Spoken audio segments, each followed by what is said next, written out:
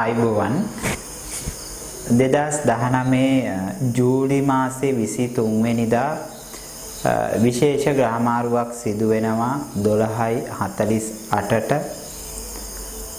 ග්‍රහලෝකයේ සුකුමාරිය සිකුරු ග්‍රහයා කටක රාශියට පිවිසීමත් සමග මේ කටක රාශියට සිකුරු ග්‍රහයා පිවිසෙන අවස්ථාව වන විට සිකුරු ග්‍රහයා මේ අවස්ථාවේ රැඳී සිටින්නේ මිථුන රාශිය තුල. ඉතින් මේ සිකුරු ග්‍රහයා කටක රාශිගත වීම අපට මොන ආකාරයට කෙසේ බලපාවිද? ඒ වගේම තමයි මම අද මේ ඔබට කතා කරන දිනය තුල වගේම මෙම ග්‍රහමාරුව වළංගු වෙනවා අගෝස්තු මාසේ 16 දින දක්වා. ඒ නිසා ඔබ මේ වීඩියෝව අවසාන වෙනකන් නරඹන්න. මම විශේෂ මීට අවශ්‍ය කරන්න ඕන වත්පිළිවෙතක් මම වීඩියෝ අවසානයේ කියන්න බලාපොරොත්තුවක් තිබෙනවා. ඒ නිසා ඔබ මෙම වීඩියෝව නරඹන්න. ඔබට යම් අපල තත්වයක් තිබෙනවා නම් යම් අවසානයේදී ඔබට ඒ වත්පිළිවෙත් සිදු කර ගැනීමේ හැකියාව පවතිනවා. මෙම ග්‍රහමාරුවත් සමග මේෂ ලග්න හිමිය ඔබට කෙසේ බලපාවිද?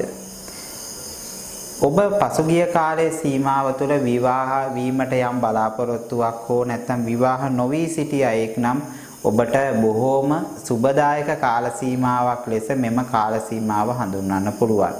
ඒ වගේම තමයි මෙම කාල සීමාව තුළ ඔබට හදිසි ගමන් බිමන් තත්ත්වයන් යෙදෙන්න පුළුවන්. ඒ වගේම තමයි වන්දනා ගමන් දුර ගමන් යෙදෙන්න පුළුවන්. වගේම සතුරු කරදර නිසා යම් යම් රෝග පීඩා තත්ත්වයන් ඇති වෙන්න පුළුවන්. ඒ ගැන ඔබ සැලකිලිමත්ව කටයුතු කරන්න. අස්ථාන බිය තත්ත්වයන් ඇති වෙන්න පුළුවන්. ඔබගේ රැකියාවේ උසස් වීම වගේම වෙනස් වීම බලාපොරොත්තු වෙන්න පුළුවන් කාල සීමාවක් මෙම ග්‍රහ ගමනත් සමග යෙදෙනවා. සිකුරු ග්‍රහය ලග්නාධිපති වූ වෘෂභ ලග්නයේ හිමි ඔබට මෙම ග්‍රහමාරුව සමග කුමක් වෙයිද? ඇත්තටම ඔබට සතුරු කරදර වලින් ජය ගන්න පුළුවන්. ඒ වගේම තමයි බලාපොරොත්තු වූ යම් මුදල් පිළිබඳව යම් ලාභයන් ලබාගත හැකි කාල සීමාවක් ලෙස හඳුන්වන්න පුළුවන්. ඒ වගේම මුත්‍රා මාරු සෙම් රෝග තත්ත්වයන් වැඩි වෙන්න පුළුවන්. ඔබට අතිශය ආවේගශීලී ගති ලක්ෂණ මතුවේවි. ඔබ ඒ ගැන බොහෝම අවධානයෙන් සැලකිලිමත්ව කටයුතු කිරීම වැදගත්. ඔබට උසස් අය සමග අසල්වාසීන් සමග අමනාප වීමේ වැඩි ඉඩකඩක් පවා පවතින නිසා ඔබ ඒ ගැන බොහොම සැලකිලිමත්ව කටයුතු කරන්න.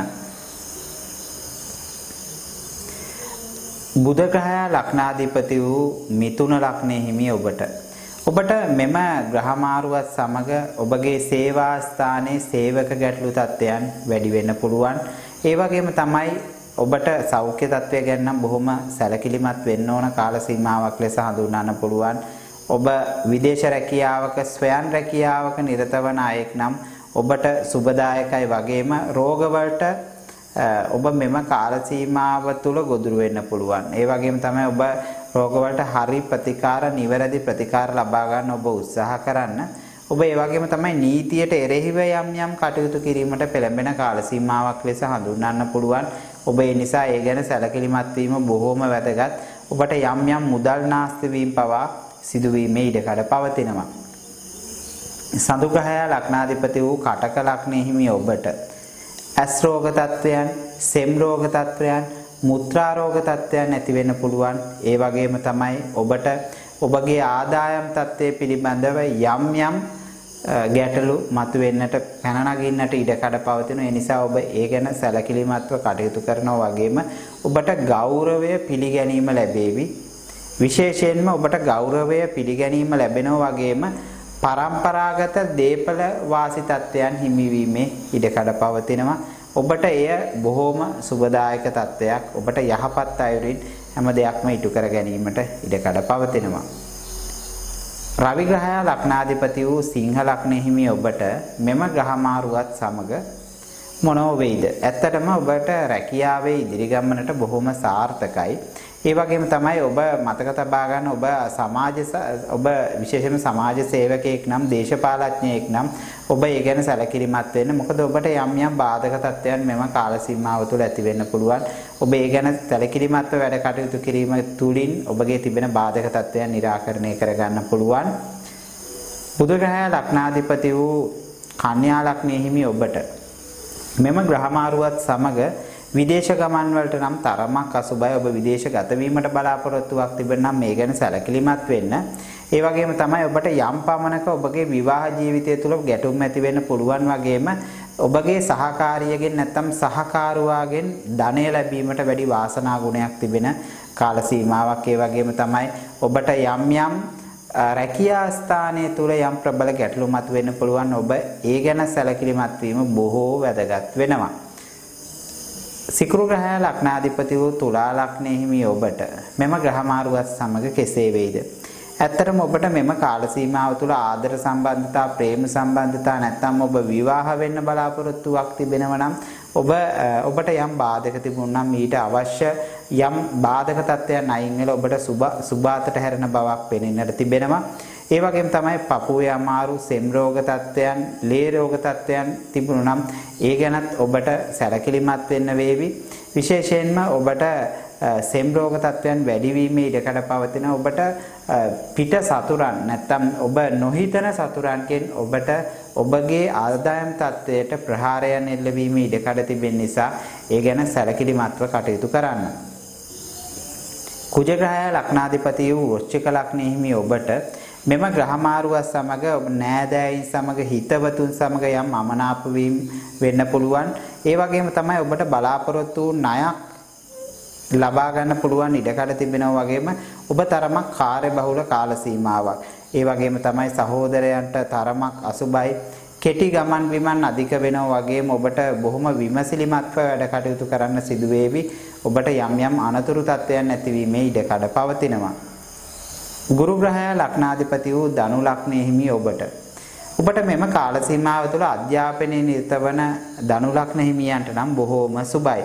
ඒ වගේම තමයි මෙතෙක් කාලයක් අඩාලව පැවති යම් කරුණු කාරණා ඉෂ්ට වෙනවා. වගේම අධ්‍යාපනයේ සම්බන්ධ කරුණු කාරණාවන් වලට බොහෝම සුබයි.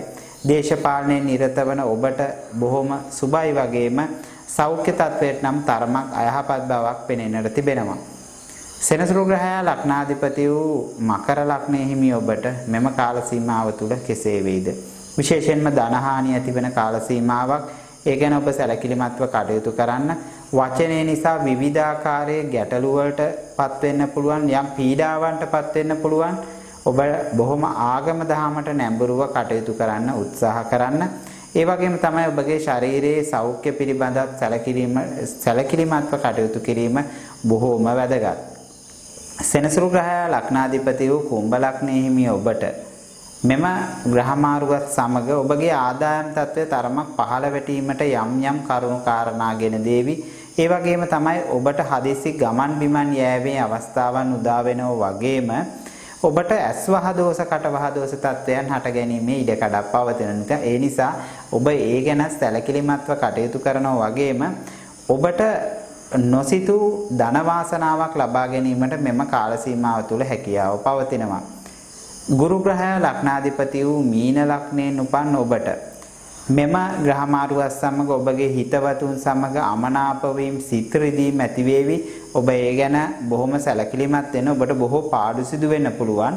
ඒ වගේම අලුතින් යම් දෙයක් ආරම්භ කරන්න බලාපොරොත්තු වෙනවා නම් මෙම කාල සීමාව තුළ තරමක් අසාර්ථක වීමේ ප්‍රවණතාවයක් තියෙන නිසා ඔබ නිතරම උත්සාහ කරන්න යම් කාල සීමාවක් පරක්කු කර ආරම්භ කරන්න. ඒ වගේම තමයි ඔබට හිතේ යම් මානසික පීඩන තත්වයන් ගෙන දේවි. යම් මානසික බලපෑම් ඇති වෙන කාල සීමාවක් වෙන්න පුළුවන්. දුවා දරුවන්ගේ කටයුතු වලදී පවා ඔබ බොහොම සැලකිලිමත්ව කටයුතු කරන්න. මම අද ඔබට මේ ගෙනාවේ සමස්තයක් විදියට පොදු පලාපල විස්තරයක් පමණයි. මේ සිකුරු ග්‍රහය තුල පවතින යම් දේවල් වලට යම් ගැටලුවක් තිබෙනවා නම් ඊට අවශ්‍ය වත්පිළිවෙත් ඔබට සිදු කර ගන්න පුළුවන්. ඒ වගේම ඔබ නිතරම මතක තබා ගන්න මේ පොදු බලාපල විස්තරයක් පමණයි.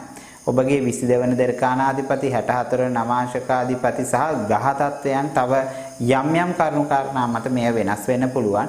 ඒ නිසා ඔබ මේ පොදු පලාපල විස්තරයක් පමණක් බව දැනගෙන වැඩ කටයුතු කරන්න. ඒ වගේම මෙම පලාපල විස්තරය හෝ මෙම ග්‍රහ තත්ත්වය මත මෙම ග්‍රහ මාරුව තුල යම් අපල තත්වයක් තිබෙනවා නම් ඔබ නිතරම කල්පනා කරන්න මෙයට බොහෝම සුබයි. අභිසම්විධාන යන්ත්‍රය පැළඳීම එයින් ඔබ සාර්ථකත්වයට පත් කරගන්න. එයින් ඔබට ඔබගේ ජීවිතය සාර්ථකත්වයට පත් කර ගැනීම ඉඩකඩ පවතිනවා.